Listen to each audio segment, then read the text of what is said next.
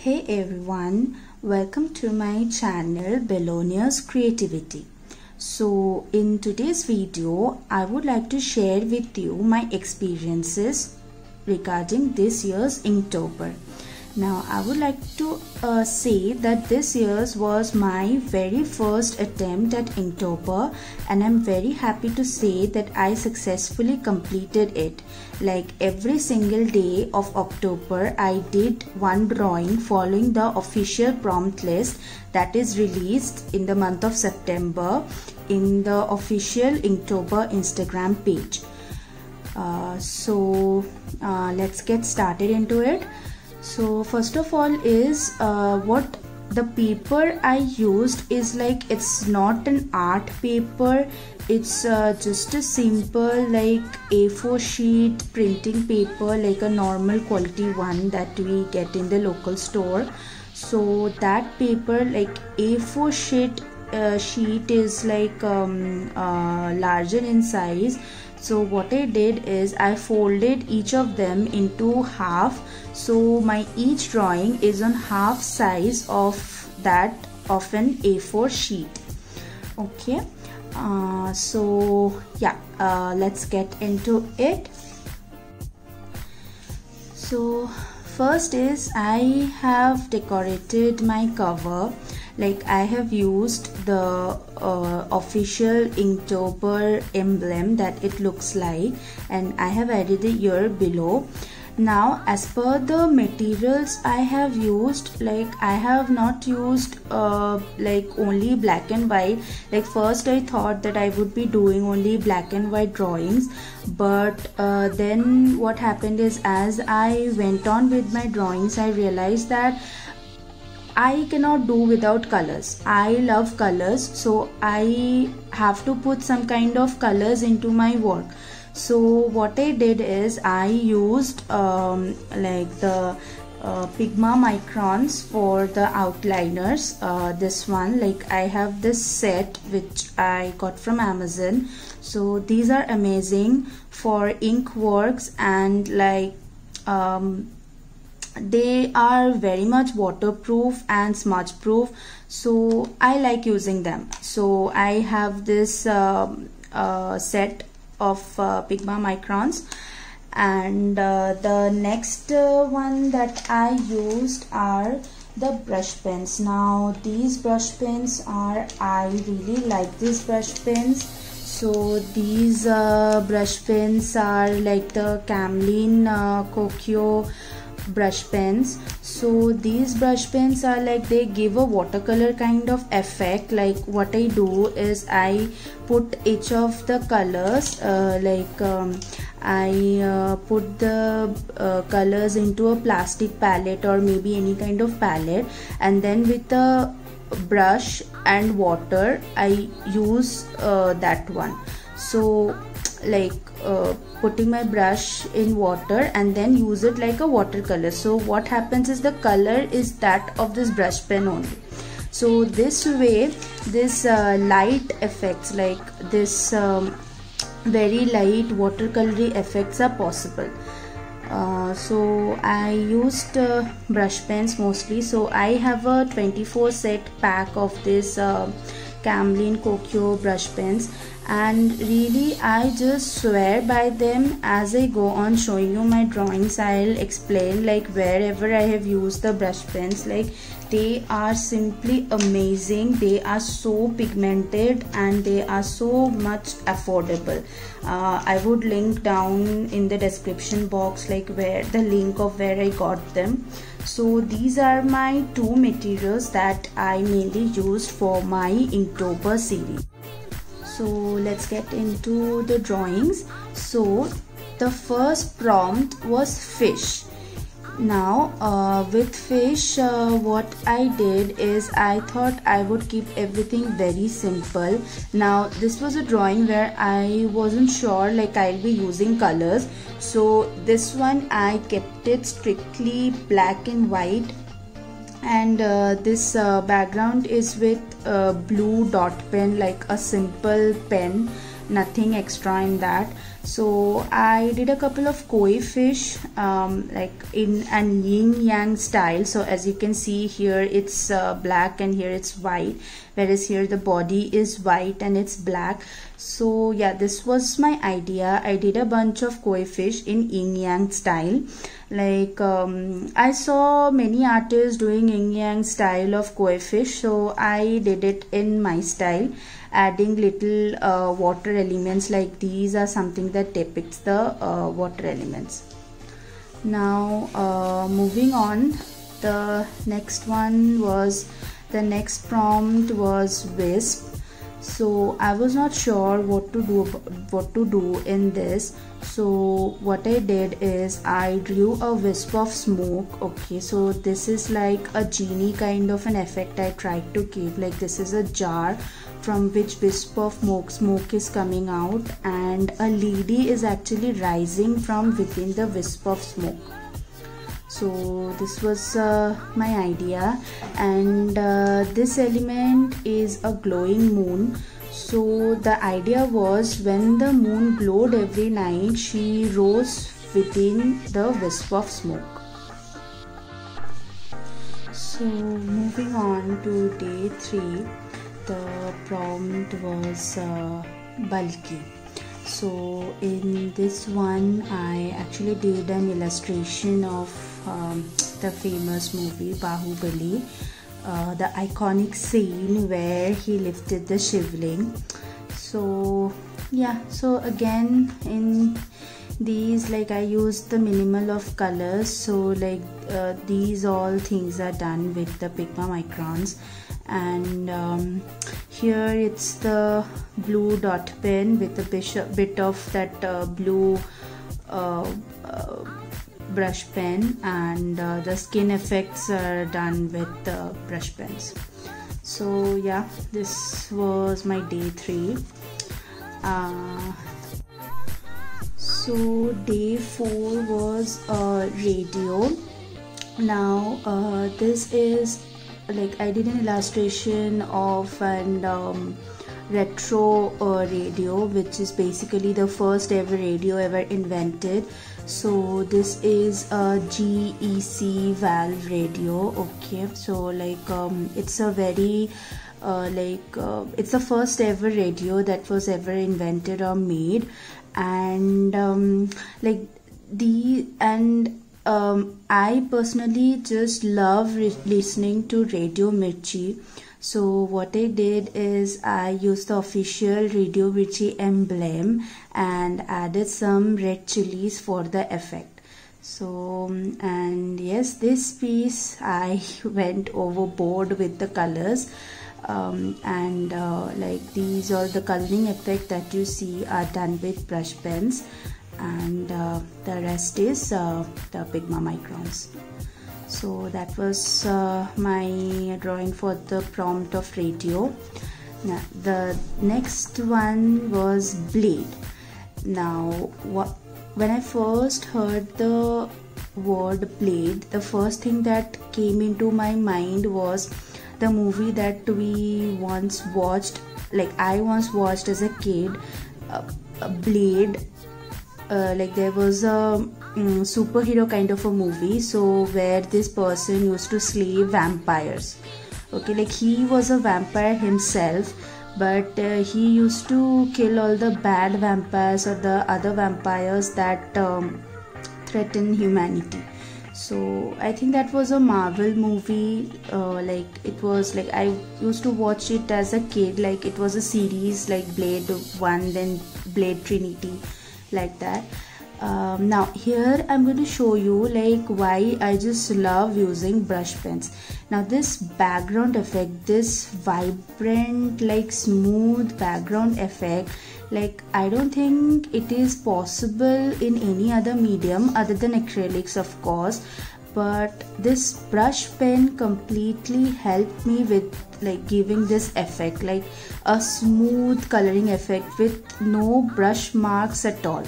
So that's why I really love using the brush pens, especially this Camlin Kokyo ones. They're very affordable and I just love using them. The next prompt was rodent, and again I had fun doing it, because here also I did one like nostalgic movie, Stuart Little. So I did an illustration of Stuart Little, like it was a tiny little white mouse, and yeah, and he owned a red car. So yeah, and he used to wear tiny sweaters. So this was my entry for rodent. Now for a closer look, all the coloring parts as usual are done with brush pens, and since these, as you can see, these are very lighter effects, so these are done with that, putting the brush pen on a palette first and then dipping my brush in water and then diluting that and then doing this effect. So yeah, that was it. Then it's fancy. So yeah, with fancy, the first thing that came to my mind was a fancy dress competition. So and now since it's 2020, the pandemic is going on, so I drew a kid who is dressed as a Dettol hand wash. Okay, so yeah, I used some references. Okay, so like in some of my drawings I used references, in some of them I mixed and matched multiple references, and some I drew randomly. Okay, so yeah, and yes, like these drawings were done on one single day, like none of them were taken much time. So as you can see, the face actually is not very accurate, it doesn't look like a kid at all. So yeah, this was my entry for the prompt fancy, and yeah, and I hardly spent 1 hour or 2 hour max for them. Like I used to sketch the night before, and then during the day I used to color them up like doing some other work. So yeah, that's how I completed it. Okay, now the next one was teeth. Now I actually wanted to do like this is a Cheshire cat. Like if you are into fantasy and if you have watched Alice in Wonderland, then you know like what a Cheshire cat is. It's a fantasy character, and the cat is very like interesting looking. Like it has got multiple colors and it always glows in the dark. So first I only wanted to do the eyes and the teeth, like the glowing teeth and the broad smile was what I aimed for, but then I got carried away and I colored it up entirely. And I love this one. Like I love how this vibrancy looks. Like I really love how it turned out. Maybe later on, like if I just take a good photograph of this and print it out and make it into a large poster, like it's going to look very nice on a big wall. So maybe later on I'll be doing that. So the next one is throw. So over here I drew a trebuchet. So it's again something that is used in wars, like ancient wars, especially in Greek mythology. And also if you have played like Age of Empires, then you know what a trebuchet is. So yeah, I tried doing a trebuchet for throw, like it is throwing something. Okay, so yeah. And yes, everything is done with pigma microns and brush pens. So yep, and yeah, for this I used a Google reference. So yep, this is for the prompt throw. The next one was hope. The next prompt was hope. Now I don't think that I need to explain this, because this is what the entire world is hoping for currently, is a vaccine for the coronavirus. So yeah, like I drew like a doctor especially giving a vaccine to a coronavirus, and the virus is actually cracking up. So like it's breaking up the virus. So yeah, that's my idea, like for the prompt of hope. And yeah, I like doing this colorful one. Like I really love putting in colors.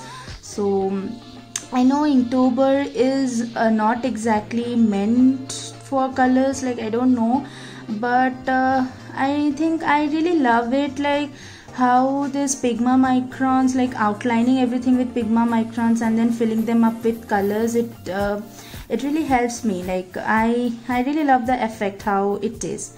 So yes, this is the one.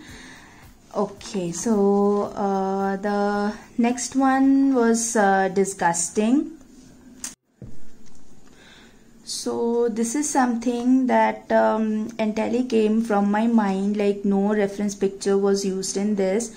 So the prompt was disgusting, and the idea was like a finger martini with some human teeth, and it's a bowl of eyeball and worm soup that everything is alive. You can see the worms are poking out of it.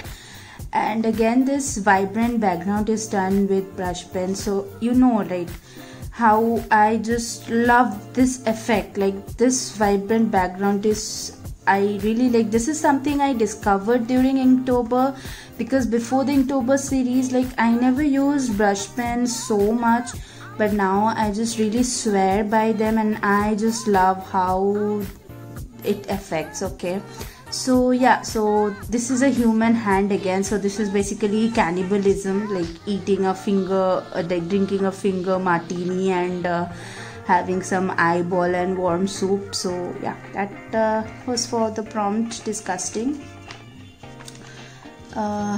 Next up is slippery.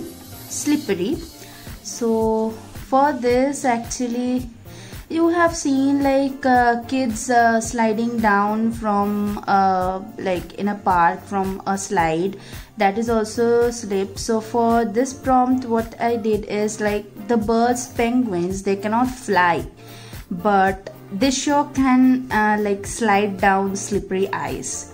So yeah, that was what I did for the prompt slippery, and I really enjoyed doing this one because this had got very minimal details, yet it looks so like put together. Like it's like, I really love how this looks. Like it's simple, yet it looks so beautiful. So yeah, this is like one of my favorites one. Okay, so the next prompt is dune. So who says like a dune has to be that what we see in a desert? Like my idea over here was a planet, like a candy planet where there are candy dunes. Okay, so these are all the candy dunes. These are like, I tried to do the orange candies, which I just loved them as a kid. I think we still get them, but I think I don't eat like have them now. So yeah, and these are some candies as well. And the moon is like, I tried to do a lollipop moon, like a strawberry flavor lollipop moon, and it rains chocolate in this planet. So yeah, that's for the prompt dune. Next up is armor.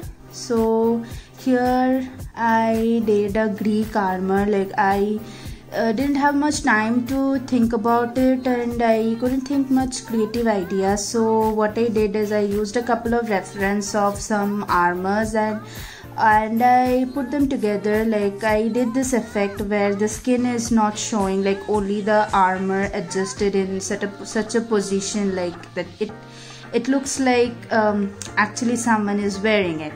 So yeah, and so I like this one, this for armor. And again, the background effect is like, I really love them. Do let me know in the comment section, like if you like them or not. Like this background is something which I really love doing.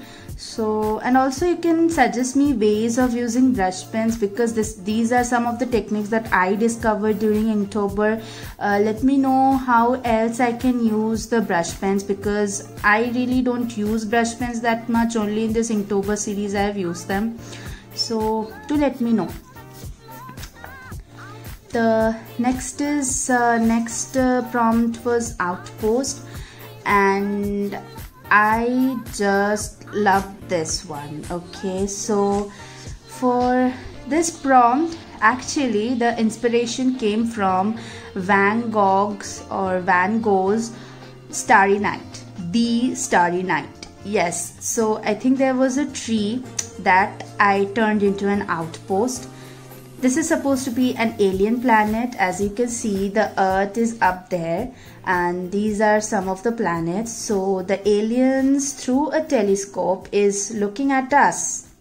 Okay, so this is supposed to be this is, in my idea, is an alien outpost, and it's looking at us and it's keeping an eye on all the other planets. And yeah, and these effects are as usual. It's taking from, the inspiration is taking from the Starry Night, the iconic painting of the Starry Night. So I really loved it. So I love this one. Yeah. The next prompt is rocket, and again something from the movie. So this little buddy here is from the Guardians of the Galaxy. It is the raccoon rocket. So I really love this character. So it has got a fun element in this drawing, because I like to call it rocket with a rocket launcher waiting to board his own rocket. Okay, so it's like I like this one. Yeah, and this background, all these things are with brush pens, and the furry effect and this rocket launcher is done with the microns. And yeah, so this was for the prompt rocket. Next one is storm. So here I thought, like, I know many characters of storm, like there is the recent series The Boys has got a Stormfront character, then the X-Men has Storm, but then I went back into Greek mythology and I drew Zeus, the god of thunder, basically. So yeah, so this is Zeus holding thunder and creating the storm effect. Okay, so yeah, the wrath, behold the wrath of Zeus. So the next one is trap. Now the moment I heard the word trap, it's like the thing that always comes to my mind is the trap of the society, like falling into the society trap. So yeah, so that's what I tried to depict in this picture. So it has got multiple elements, like this one has, like, it's blind, it's blind, it cannot see any reason, but it's crying because it has fallen into the society trap, and so that's why it's crying. But it cannot even speak because its lips are stitched by the society itself. So and its mind is a cage.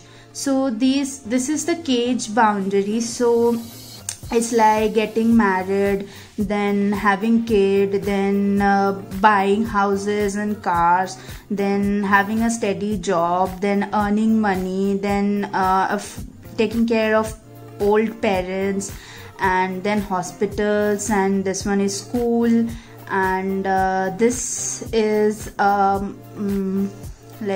this is an hourglass. So like time is running out, like for this poor person, like he has to maintain all this, like he has to do all these things at perfect time, else like society will not be accepting him or her. Okay, so yeah, that's it. And it's like outside the cage there is a colorful world, like there is an artist who wants to paint, there is a singer who always wants to sing, there is a traveler who wishes to travel to the northern lights, and yeah, and the birds depict that free will, like he wants to be free, like free of his choices and whatever he wants to do. And also he loves to read, like he loves to explore, and he just wants to spend his time reading.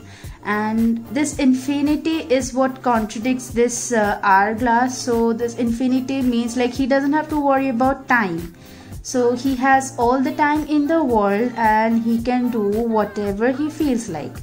So, and escaping, like that's outside the trap, but his head is inside the cage and it is already trapped. So this is a very deep idea, but I know it's like very abstract, but I just wanted to put in all the ideas that I have into this one. So yeah, that's was what I did for the prompt trap. Okay, so the next one is dizzy. Now for this one, the first thing that came to my mind, and that's honestly the first thing that came to my mind, was this bump. Like as a kid, when I used to watch like all these Looney Tunes and this Tom and Jerry shows, like what happened is whenever someone got hit on the head, like this bump would just start growing up like this. Like the animation was so awesome, like it growed up, and that's what I did. Like Jerry is hitting Tom and it's making him dizzy, and this bump is growing out of his head. So this was for the prompt dizzy. Next is coral. This one I couldn't think of anything else, so I just drew normal coral in abstract form. I tried putting in all the colors that we could find and some colorful rainbow fish as well. So yeah. Okay, so the next prompt is sleep. Now this one has again a very interesting story. If you are a Bengali, you must have read Thakumar Jholi or the grandmother's tales as a kid, and this is an illustration from that. Actually, this is one of the story illustration from that. So like there is a princess who is forcefully made to sleep by a group of demons. Okay, so what the demons do is they have put her on a special type of a bed, of which one side is made of silver and the other side is made of gold. So how they put her to sleep is like they put a silver stick on the gold side and a gold stick on the silver side. So when the stick are put at this position, she sleeps. Now to wake her up, what one has to do is like put this gold stick into the gold side and the silver into the silver side. So then she would be awakened. So the story name is Shonar Kathi Rupor Kathi. So it's like the golden stick and silver stick. So yeah, this is an illustration of that story which I did for the prompt of sleep. Moving ahead, the next prompt is chef. So for this also, like nothing else came to my mind, and I used my idea like that I did for the prompt of armor, like doing the chef in that format, just that here I have drawn the hand. And the idea was, by chef, what always comes to our mind is the hat, like the chef hat. But what I feel is, and what I discovered by watching MasterChef and all that, is that the apron is equally important to them. Like this apron is like a pride. Okay, like hat is fine, but along with the hat, the apron is what signifies them. So that was my idea for the prompt chef. Next prompt was RIP. Now, or RIP, I don't know actually, but I took it as RIP because RIP means rest in peace, which I didn't want to do because I read it as RIP, and I like it. This is a very fragile paper. Where one side is a heart and one side is a brain, and there are unknown hands tearing them apart, or like ripping them apart. So there is a constant conflict between the heart and the mind, and so yeah, and unknown hands are ripping them apart. So that was my idea for the prompt of RIP. The next one was dig. So yeah, so dig doesn't always mean that you have to dig the ground or dig dig the earth. So I decided that you also dig your nose, right? Like some people do, and it's very disgusting, but yeah, you do dig your nose. So that's what I tried to do. But I know this is like way of proportions. I know this doesn't even look like an actual human being. I didn't have much time for this, and the thing is, I didn't want to recreate it. So whatever came to my mind, I just did it. I just made a rough illustration of a person digging his nose. So yeah, that's it. So next is buddy.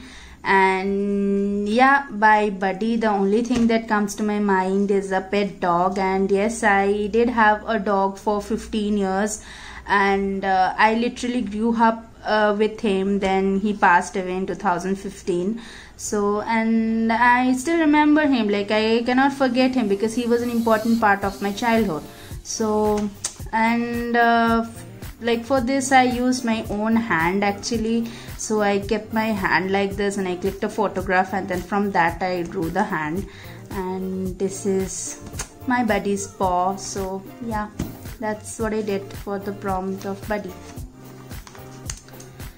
So the next prompt was hide, and this one I literally had no time because the festive season was on in Kolkata, and I just had to like find an hour to do it. So at night I just simply whatever just came to my mind, I just did it. So like this is a very bad person hiding behind curtains and keeping an eye on you. So you must be very careful. Not only should you check your under the bed, but you should also check behind the curtains. So that's the idea. The next prompt is music. So for music, what comes to my mind is the song of the birds. So, and also the song of the waterfalls. So, and mountains. Oh, I so miss traveling. So yeah, that's the idea behind this. The next prompt was float. With float, the first thing that came to my mind are bubbles. And I just wanted to put someone or something inside bubbles, and I just wanted to make them float. So what came to my mind is, how about like instead of putting the angry birds in catapults, like stringing them up in a catapults and allowing them to swing up, how about we float them through the bubbles? I think if we were to float them through the bubbles, then they would be happy birds and not really angry birds. So yeah, that was my idea for the prompt float. The next one was shoe. Now for this one, what I did is I did an illustration of an iconic Bengali movie, the Gupi Gain Bagha Bain, and this was done by the film was made by the great Satyajit Ray, and this was again a part of my childhood. So let me explain to all those who don't know about it. It's like there was the king of ghosts, like this is Bagha, who used to play the dhol, and this is Gopi, like, who wanted to sing, but he was very bad at singing. And since he was very bad at singing, so both of them were, and he wanted to play the dhol, but he was not good at it. So both of them were kicked out of their village. So, and they were resting in a jungle, and at night the king of ghosts visits them. So the king of ghosts grants them 3 boons. Out of them, one was they could eat whatever they want. Okay, so they just have to say like they want to eat so and so, and just they have to do an high five. So the food would instantly appear in front of them. The next boon was when they would sing and he would play the dhol, everybody would be awestruck. Like no one would be able to move a muscle when they would sing.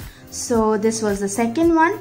And the third one was he granted them with special shoes. So with these shoes they could travel anywhere they want. So they just have to clap their hands and say that I want to go here or I want to go there, and immediately they would be transported to that region. So this is a very abstract and rough illustration of that. So with the prompt shoe, I tried to do this one, the third boon that the king of ghosts gave them. I wanted to do that.